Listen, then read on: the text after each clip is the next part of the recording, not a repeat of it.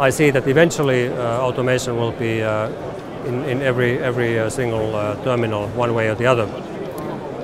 It's become more affordable, so people can afford it, and of course the suppliers are more ready to supply and deliver automated solutions. And even in the automated terminals, you have people working there.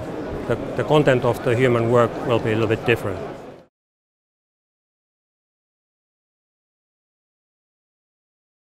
Well, we have basically the typical three advantages, which is safety. We can improve safety, we can save lives. That's very important. The second thing is productivity.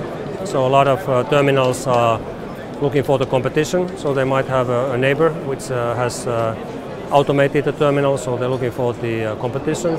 And third, very important point is how the productivity. So they can forecast that how well, or they can forecast that what is going to happen in the next days or hours in the terminal.